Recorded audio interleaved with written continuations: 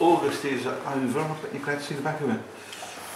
It's not been very good. I know I'm only stating the obvious there, but it's the expectation from July and from last April.